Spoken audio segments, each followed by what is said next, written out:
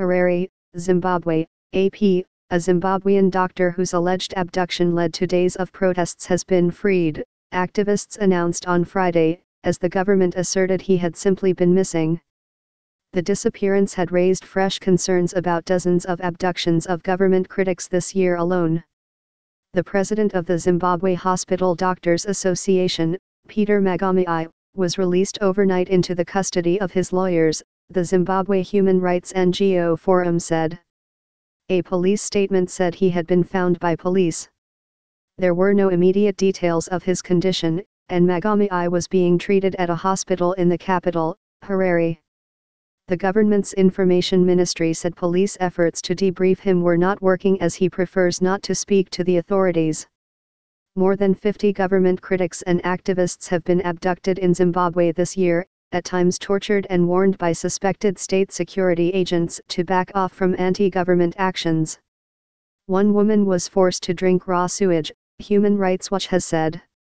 Magami's case led to expressions of concern from diplomats and others, as some in Zimbabwe openly worried that the government of President Emerson Mnangagwa is becoming more repressive than that of longtime leader Robert Mugabe, who died earlier this month. Mugabe was accused of using abductions to silence critics, and some have never been found. We are relieved Dr. Peter Magami was released and wish him a speedy recovery from this ordeal, the U.S. Embassy said on Twitter. All abductions must stop. He was seized Saturday after calling for a pay strike as Zimbabwe's healthcare system collapses along with the southern African nation's economy. This week a growing number of health workers said they would not return to work until he was found, bringing many healthcare efforts to a halt. Many health workers say they can no longer afford even the commute to work as their salaries are some $100 or less a month. Some Zimbabwean officials have blamed a third force linked to Mugabe for the recent abductions, asserting that they are bid to tarnish the president's image abroad and hurt efforts to have sanctions imposed by the West removed.